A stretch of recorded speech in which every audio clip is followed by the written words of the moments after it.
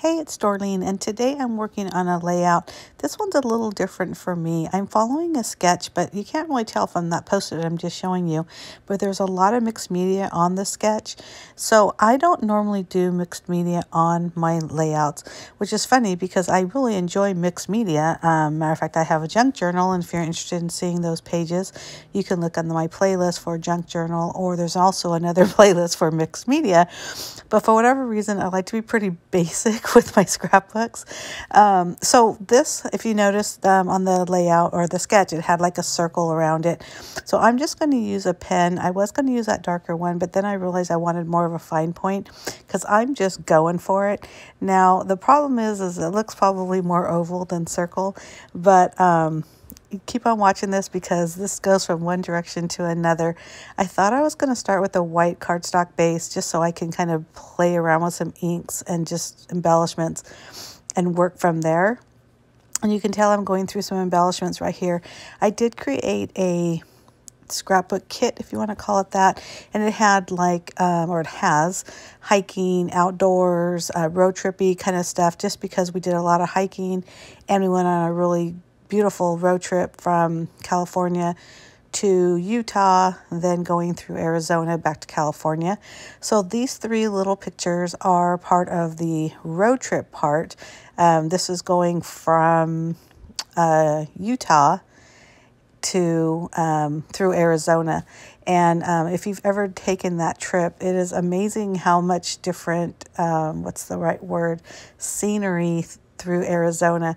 When someone says Arizona, you usually think desert, cactuses, things like that. But there was a lot of flat land. There were some red rocks, mountains. There was even forest. It was just so amazing.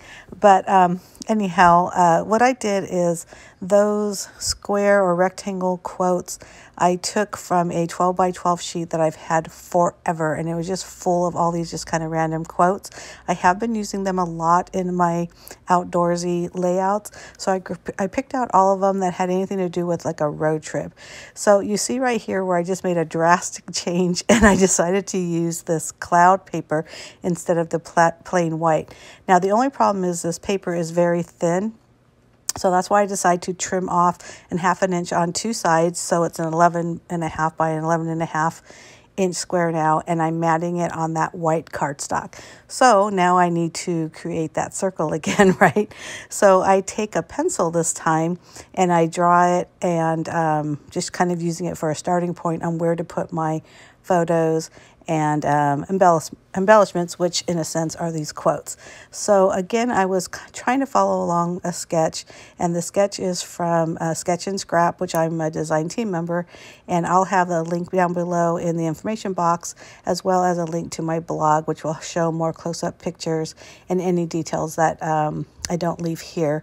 But because I'm really not sure what I'm doing, I'm just really fussing around with the pictures and those quotes. Now, originally I was just going to use those three photos all together, like as if they were one, and then I decided to cut them apart so I had better, what do you call that?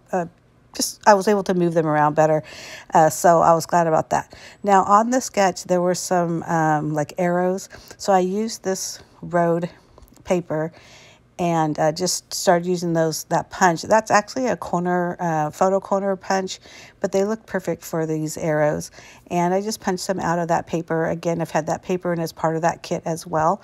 So to me, the page is really starting to become like the sketch. And now I'm thinking, okay, now I need to, in a sense, mix media up. So what I'm going to do is, instead of doing like a lot of wet stuff or just kind of going too far off the grid, I guess, I just pulled out some stamps that I have. They're kind of they're those faux like ink splatters, just random stamps like that. I grabbed a whole bunch of blue inks because I thought I was going to make it kind of a subtle stamped images on the blue cloud background, and I just start really just kind of going for it. And you'll notice that I'm doing kind of generational stamping, which means I ink it, do one full stamp of that full inked stamp and then stamp it again without re-inking. But I like to do that because it does add some dimension, so it's not just all one shade of ink. So I'm doing that with this lighter ink, and then I do go and I grab a different one because it just doesn't show up well enough to me. When I show you close-ups, you can see it, but it just needs to be a little darker. Now, the one I'm using right now looks like a splotch, I guess. I just showed you some removable or repositionable, oh my God, that word, glue stick. And I use these a lot because the stamp set that I'm using right now, it doesn't always stick. And I don't know if it's just probably because maybe it was dirty or just not cleaned well, or just old use. So I put a little bit of that removable glue stick over on the top and then on the acrylic block, and it just helps it adhere a lot better. So I did a bunch of splotches with that. Now I'm doing another. These are kind of like mark making stamps. And I'm just putting them here and there, whatever I think looks nice. I didn't want, again, to really overwhelm the page because I really just have those 3 small photos. And those photos are probably about 2 by 3 inches, so they're not very big. What I do here is I'm just outlining each of the quote rectangles.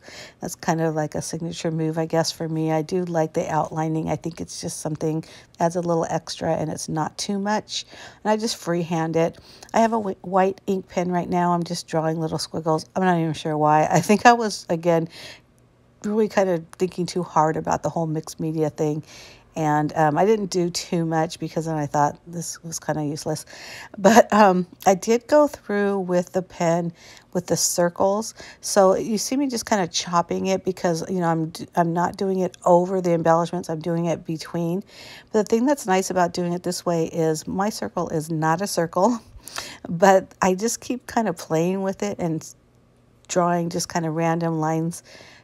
Well, not random, it's in a circle, and I really shape that circle better, if that makes sense. And you'll see me as I'm messing around. I'm just writing in my journaling, again, really trying to make that circle more of a circle and not an oval. And that's really about it. I hope you do like it. And if you do, give me a thumbs up. I do at least 2 videos a week. One is always on scrapbooking. The other is whatever it is I'm creating in my command center, which, like I mentioned earlier, could be mixed media stuff. So anyhow, I thought I was done with this. And then I just kept thinking, it just needed something more. So I grabbed a finger dauber and some green ink. And I'm just using it and twisting the dauber to just make little flat circles here and there. And at first I ink each one so they're really dark impression, but then I decided to do kind of a second generational thing for that as well, and I even overlap some of the circles. But I really like the way that green just pops, so it does match with the green of the photos or the outdoor kind of feel, plus those quotes also have a lot of green. So there's some close-ups. I hope you like it. If you do, give me a thumbs up. Don't forget to hit that subscribe button down below. And if you have any comments, please leave them. I'll be sure to answer them. And I appreciate you watching. Bye.